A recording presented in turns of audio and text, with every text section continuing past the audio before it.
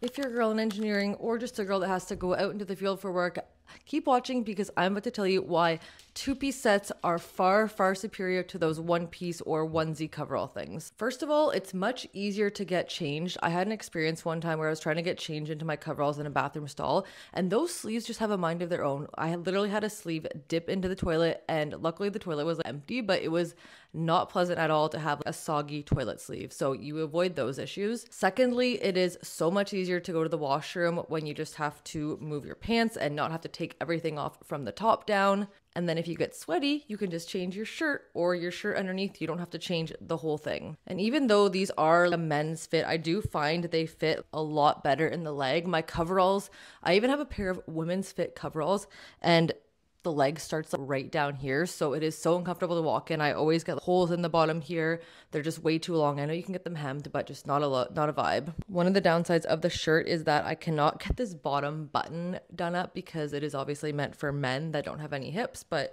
that's okay. I just leave the bottom button undone. And I know you don't need to look cute to go out in the field, but I just think this is such a better fit. It's such a better vibe than the coveralls.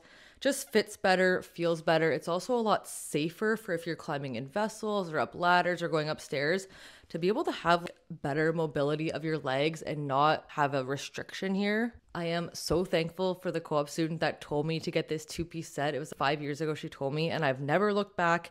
It is the best, and I will tell as many women as I can to forego the coveralls. If you do have a choice, girls, pick the two-piece set, and let me know if you have any other PPE tips in the comments, and I'll see you guys in the next one. Bye.